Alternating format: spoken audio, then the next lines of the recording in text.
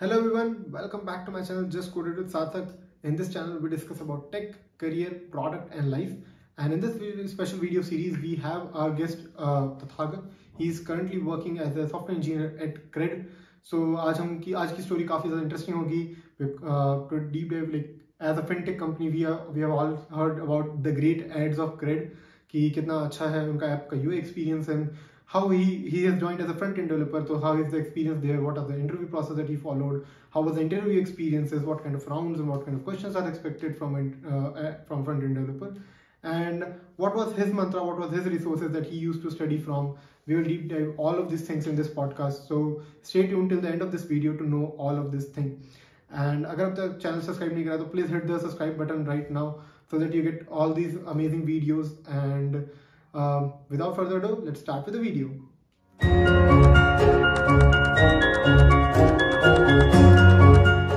Hello everyone, welcome back to my channel Just Coded with Sarthak. Today we have a very special guest on our podcast series, Tathagat.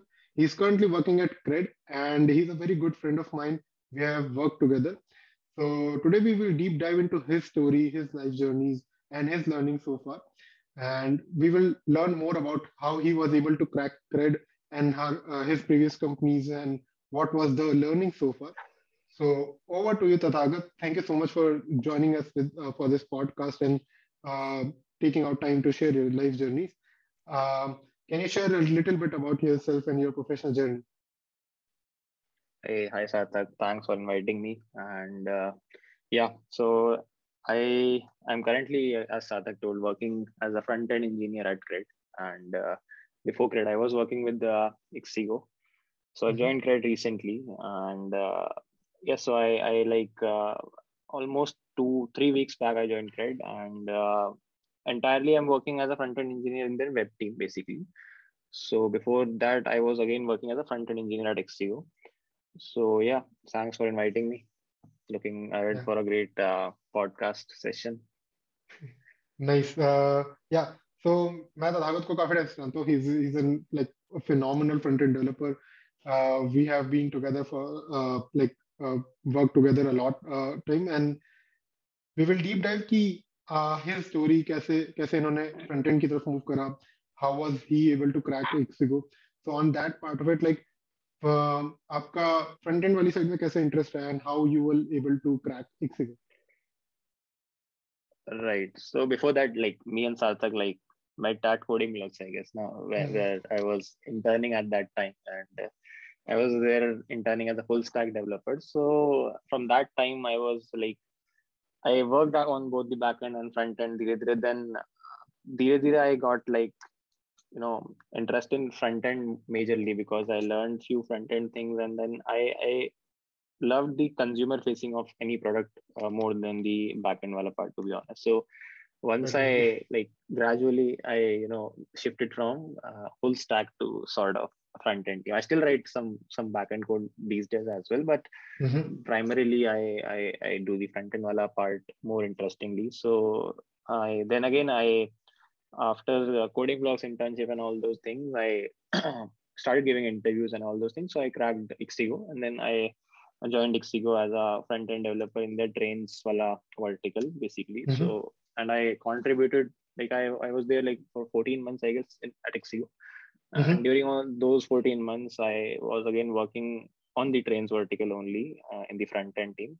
I did not change my pod actually. So I learned like the learning curve was amazing. I learned many things, many new things to discover were there, and good product insight and all those things. So I got a wholesome development as a front end engineer, and eventually I just switched to CRED recently then as a front end engineer again. Okay. But if we have to go back and discuss what was your interview experience look like, how many rounds were there, what kind of questions were asked, are they were solely dev related questions, or there were some DSA rounds as well? How many rounds did you have? So like at CRED, right? You're asking about CRED. No, for example. Achha. So for IXIGO, there were like, as far as I remember, there was one online round which contained, again, because the interview was front-end specific, because I was applying for the front-end engineer role. So the first round of interview was the online, online questionnaire round of JavaScript. All the questions were JavaScript questions. I had to write code and all those stuff. So once that round was clear, I got a call, and the second round was with some engineer, front-end engineer over there. That round was again containing the questions based on JavaScript, HTML, front-end question, no DSA questions in that round as well. Then the third round basically was the manager wala round, I guess. And so the manager round had again questions around the tech stack I've worked with, like React and all those things, the projects which I've written in my CV, and a single DSA question, I guess, as far as I remember. And then came the last round was with CEO and the CTO of the company. It was like more of a aptitude and logical round kind of. And then these were the 4 rounds primarily: 1 online, 2 and 3 offsite rounds basically. Okay, काफी सही. So I think basically if you are a front-end developer and developer specific role है, so companies also prefer that there are more dev related questions and not DSA related questions in that case. And since you have experience, so front-end interview basically if you talk about the front-end interview, so I would prefer, or any company these days would prefer you to have more knowledge of your tech stack. Basically, are you able to develop a project using a front-end tech stack, but whichever tech stack you work with, rather than more than the DS algo wala. But if you're like a bit weak in DS algo, but you have a strong hands on front-end stack and all those things, you are able to build applications by using JS and all those things, then you always have a upper hand as compared to the guy who's very good at DS algo but slightly weak at the front-end wala part. This is entirely opposite at the back-end engineer interview. Makes sense. They mostly focus on the DSA wala part and system designs, because again, that is something which is expected, from a back-end engineer. But front-end ke liye, most of the companies these days, few companies also have like an application building round. So they give you an assignment, UI assignment, and they ask you to submit the application in like 3-4 days. So most of the companies are doing these things as well, like in a front-end interview all around, or they sit with you and then you have a code pairing session where you build a small prototype of something which you're told to build. So front-end interviews are mostly like around building things and what stuff. Okay. And so since that you have worked on front-end, but how was your story? Like, how was your journey at IXIGO? What kind of things that you worked upon? How was your learnings there? And like, how did you decide to when to switch and how to switch for the next company? Okay, so I'll start with the day I joined IXIGO. See, whenever you join any company, so there is a very steep curve. Tech stack is a different curve, and code base, all those things are different curve. But one of the major curve is to actually get complete idea of what product you are working upon. So the product inside the business of the company, that entire business, you're not able to understand very quickly. Like I personally was not able to understand very quickly. I took time to actually understand the whole product which I was working upon, or which I was expected to work upon. So the major learning curve is to understand the vision of a product from the perspective of a product manager. So once because if you not understand the vision of the product, or the business behind your product, so you won't be able to you won't enjoy contributing to that thing basically. So the learning curve involves these two things. So one is definitely the code base. You will slowly start understanding the code base and the pipelines, the process inside the company, and then second part is the product pura vision. So this was a very steep learning curve, and it will remain the same whenever you join any new company. The product wala vision wala curve is there.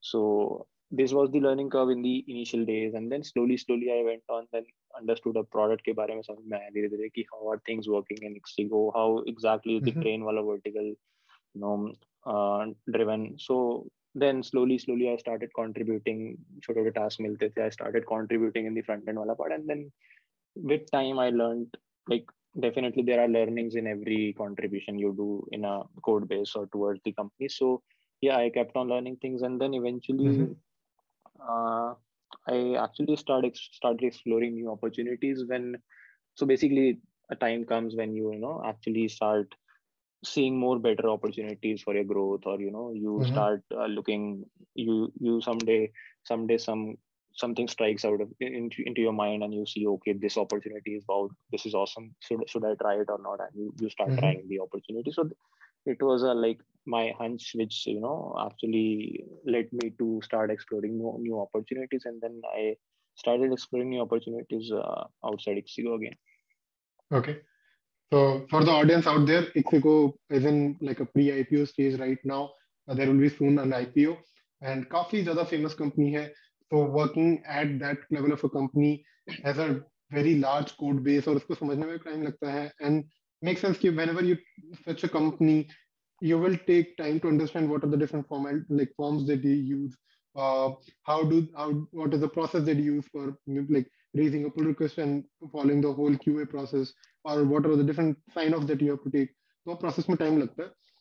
And so this was the learning at Ixigo. But uh, how did you research about like what was the learnings behind where like for the people out there who are trying to switch for a job, how should they decide to switch a job? When should they decide to switch a job?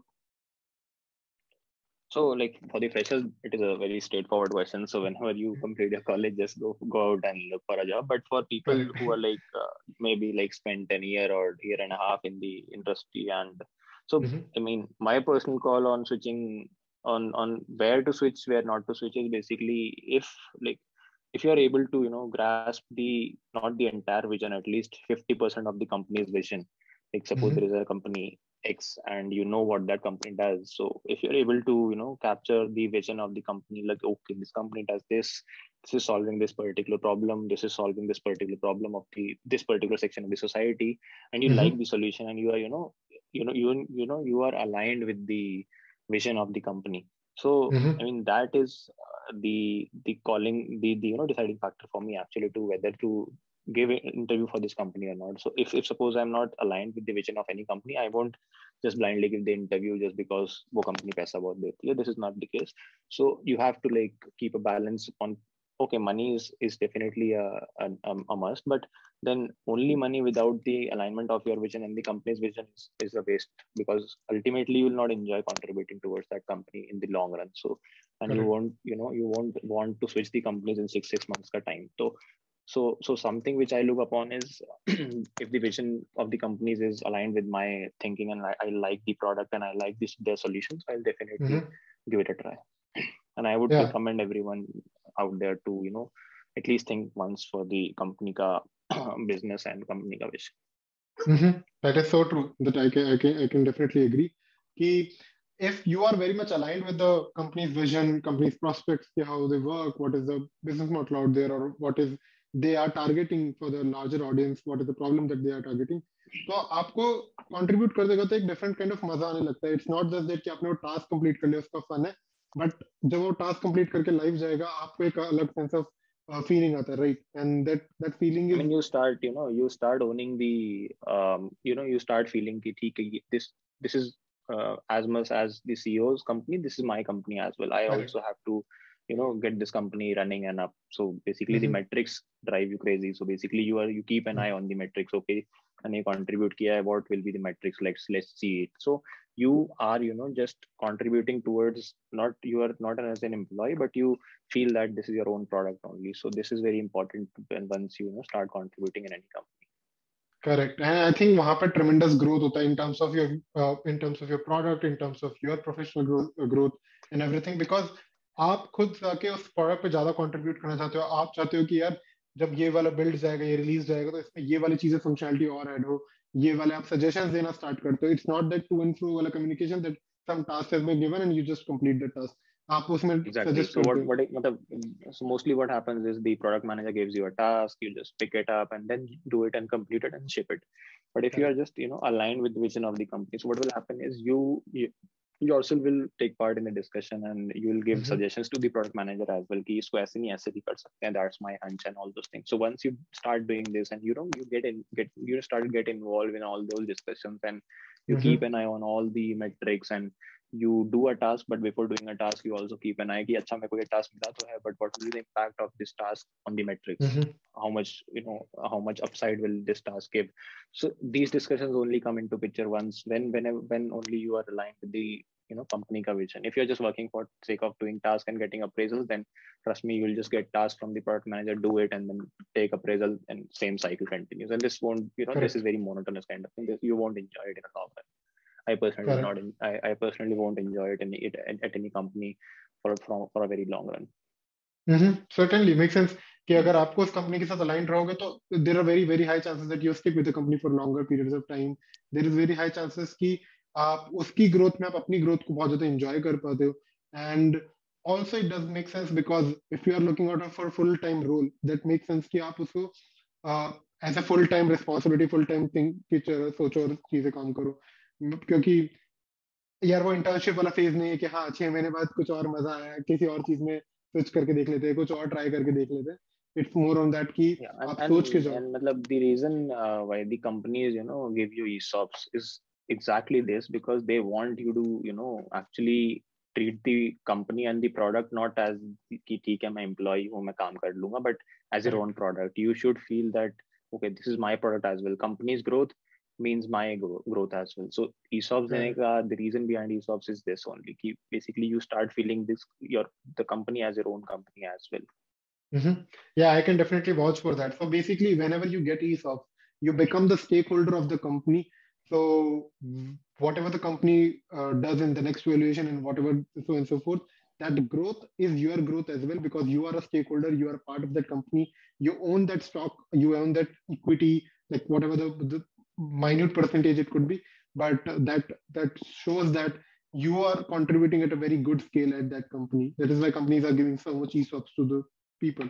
And that also makes sense because at the junior level, you are a smaller stakeholder, but let someone who has a VP level will have a higher number of ESOPs and higher is a bigger stakeholder in the food chain. So yeah. Yeah, right.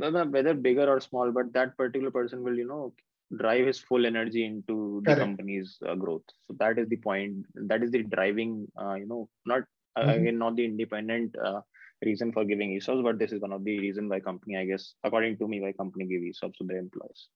Yeah, I think that's definitely one of the major reasons that ESOPs are worth so much right now, and people are definitely asking for more and more ESOPs also.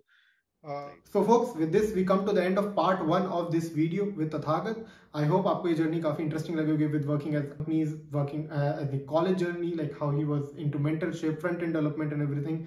And now we will deep dive into his journey towards CRED, कि CRED का कैसे उन्होंने apply करा, what was the process there, what were the interview rounds, and how has been life at working as a CRED. So stay tuned till for the part 2, which will be dropping down tomorrow. We will deep dive into all of these things tomorrow, and you will get an amazing video. And अभी तक अगर अपने दोस्तों को ये video अच्छी लगी तो शेयर करें, इसको लाइक करें, and subscribe to my channel. And I will see you in the next video. Bye bye. And thanking the supporter of this channel, Newton School. So guys, what is Newton School?